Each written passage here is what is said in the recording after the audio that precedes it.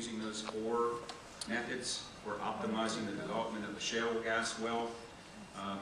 Each one of those yellow rectangles would be what we call in New York a spacing unit. I don't know what you call them down here. An area the company has gotten a permit in which to develop all of its wells because they got landowner permission. So each one of these yellow rectangles would be an area in which one company would put down a pad. The red square is a pad.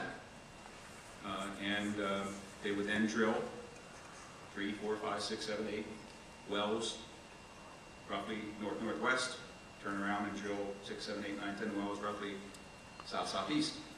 And this pattern will repeat itself in an ideal situation. If one company could get all the landowners in this area to agree that this is the way they would like to see their land used and their gas developed, then this would be the ideal from a geological point of view, from a production point of view,